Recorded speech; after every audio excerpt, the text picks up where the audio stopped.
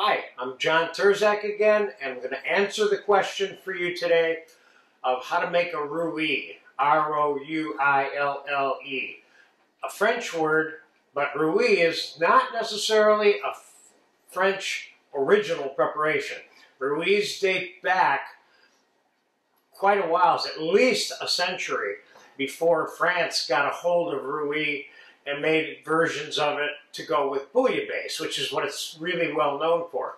But really we're talking about a condiment here that can be used to be spread on bread or added to soups, mixed into a stew, whatever, okay? The version I'm going to make today, and there are many versions that go from mayonnaise-y looking versions to the version we're going to make today, which has breadcrumbs, and I'm going to use roast red pepper, roasted garlic.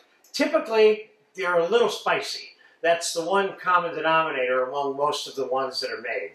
So we're going to start out by taking 1 cup of breadcrumbs, put it in the food processor.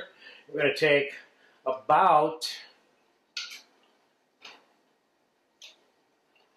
we're going to go with a cup of red peppers to start with here. I'm going to put 1 egg yolk in here. I'm going to put a heaping tablespoon of roasted garlic puree, which isn't very much for this. Roasted garlic puree is not like regular garlic. It kind of gets watered down a little bit, so to speak.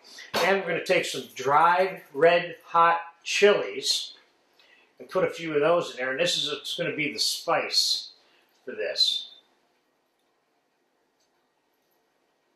And it might be enough of those right there.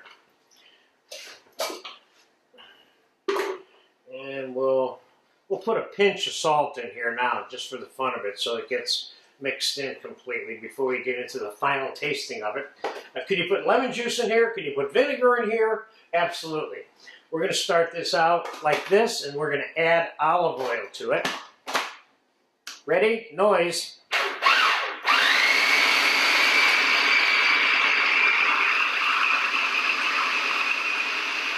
Looks good.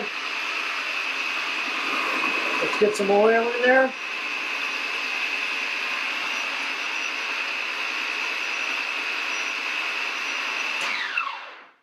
That looks good right now, texture-wise.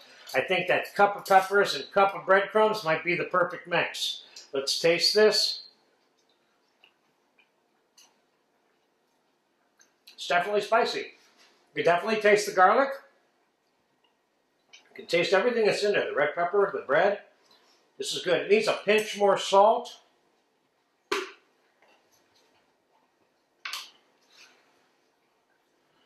Put that in there. And let's just scrape the sides down here real quick. Put a little pinch more olive oil in there.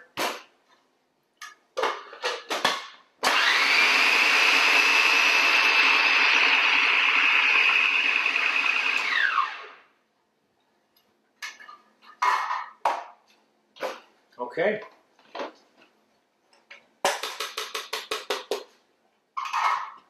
Let's put it in our storage container. I happen to be making this for fish soup, and I'm going to be using this alongside the bouillabaisse. I'll throw a little bit of tradition on. So that's one version of what a rouille is. More importantly, for you to understand, not so much this version. You can research hundreds of versions of this particular condiment, as I call it. The important thing is that you got some idea how to make it, but it doesn't have to be made the way I make it. So that's my rouille. Enjoy it if you get a chance to.